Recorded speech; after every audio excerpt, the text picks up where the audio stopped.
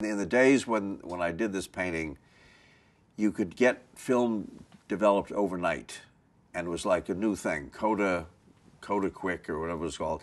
I went to this place, but I had used Fuji film, and I went into the store, and they oh, I'm sorry, we can't develop this. I said, what are you talking about? No, oh, no. I said, what's it, because it's Fuji film? I can get outraged by fairly small things. At the time, I didn't think it was that small. But anyway, at some point when I decided to do a painting of Kodak, then as I put this painting together, and I said, oh, Kodak film and Kodak cameras and Kodak paper. And I realized that these people had been bought out. Their souls had been sold to Kodak, no matter what.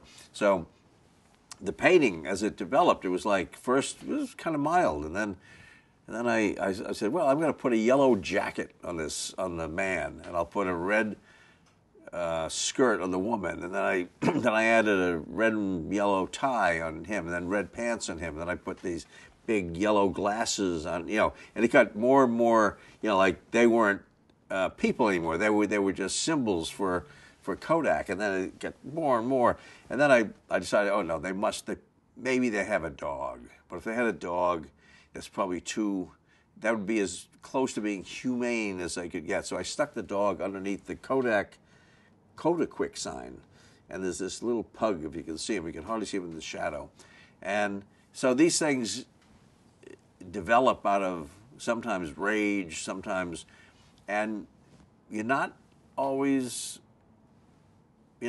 thinking precisely, but how it came about. But then it's kind of fun later to see, you can follow your own craziness and see how it ended up the way it was,